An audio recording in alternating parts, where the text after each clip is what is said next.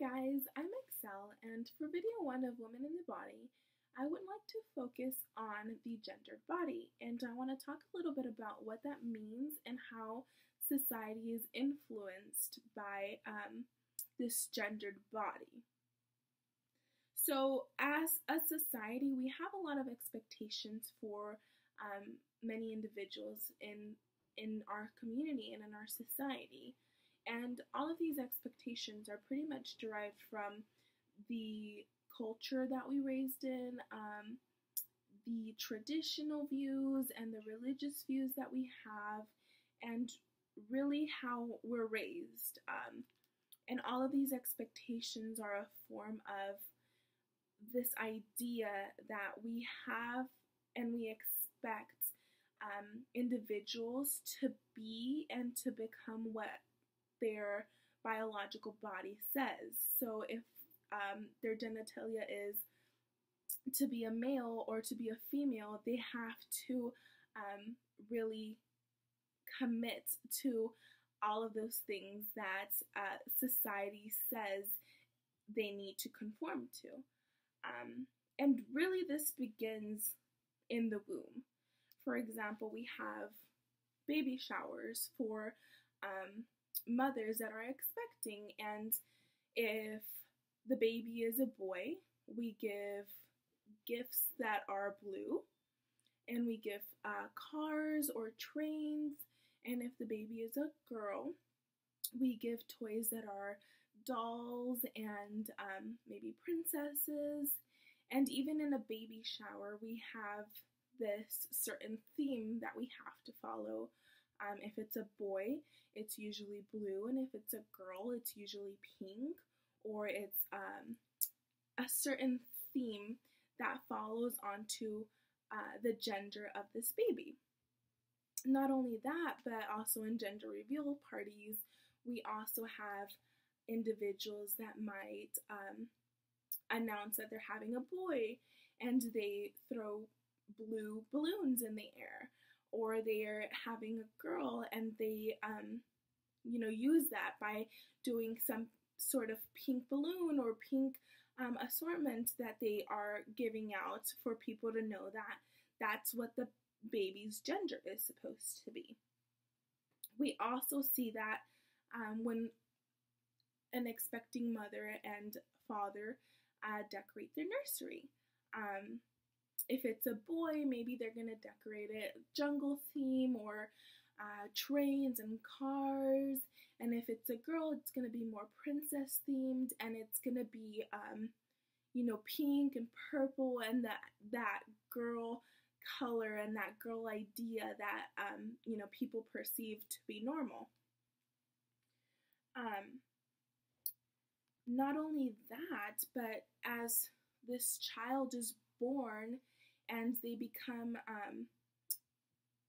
more adjusted to this school system and they start going to school, Karen Martin mentions in the article Becoming a Gendered Body, the Practices of Preschool, she mentions that gendering of the body in childhood is the foundation on which further gendering of the body occurs throughout the life course.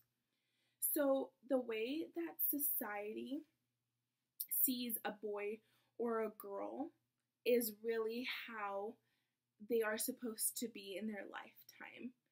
So during preschool or during this childhood years, in school they really have a hidden curriculum of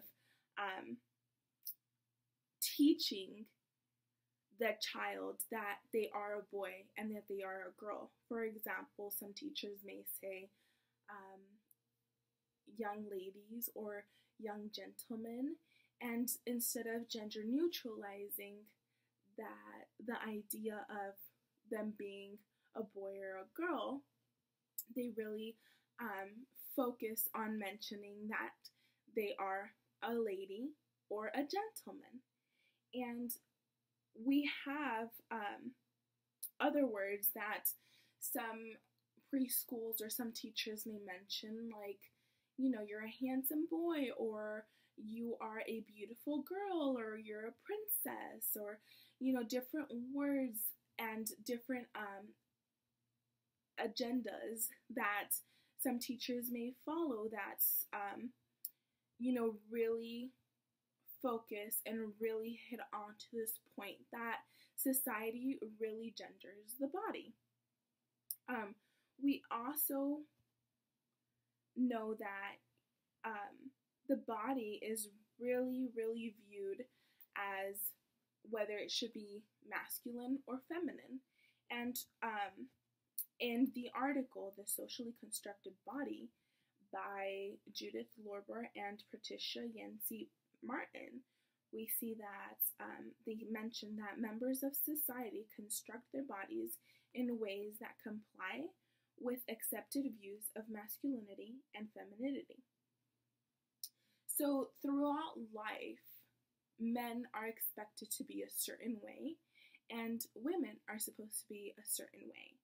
And these men are supposed to be bulky, they're supposed to be muscular, they're supposed to be strong, they have to be the head of the household and have, this power and this idea that they are a handyman, that they can fix anything, that they know how to change a tire, that they have to dress in a certain way to make sure that they are seen as that masculine, manly way that society wants them to be. While on the other hand, women are supposed to be more fragile, they're supposed to be more vulnerable, and some people in society may think that women shouldn't be as muscular as men because it defiles their body, or it's not common for them to have that masculine aspect in their life, or it's not what a woman should look like, versus a woman should have long hair and she should be wearing makeup and she should have breast implants or breast lifts, and that's a lot of things like that really lead into this cosmetic surgery. In 2002, 6.9 million Americans had cosmetic surgery. 88% of them were women and 12% of them were men. So we see how society plays a huge part in the way that people feel about themselves and the way that people perceive themselves to be, and how they should act to be accepted and how they should act to be, comfortable with themselves. And many times in society and in just the world that we live in today, we see that individuals have to submit to the views of society in order to be accepted or in order to be seem normal. And that's really what the gendered body consists of, and that's really what it means that, even from before birth all the way to adulthood, there is this idea of society pressing onto what this person needs to be like, what a man needs to be like, and what a woman needs to be like based on the genitalia that they have. And it's, really hard sometimes for people to do that because sometimes they're either lost in their bodies, like we mentioned in the article, where an individual isn't comfortable with their own body and they don't conform to either being a man or a woman. So that is not seen as normal in society. And as we see more and more and more, those individuals are coming out and they're not categorizing themselves into that certain label of a man or a woman. And that has been a great change in society and the way that people view gender and the way that they view the gendered body. And this has caused an uprising in gender neutralization. So many individuals, instead of causing or pressing onto the idea that they have to be a woman or a man, they are letting children decide for themselves if they want to be a woman or a man when they grow up. And that's a little bit about what I wanted to discuss on and how society has a huge part on the idea of the gendered body. Thank you so much for watching.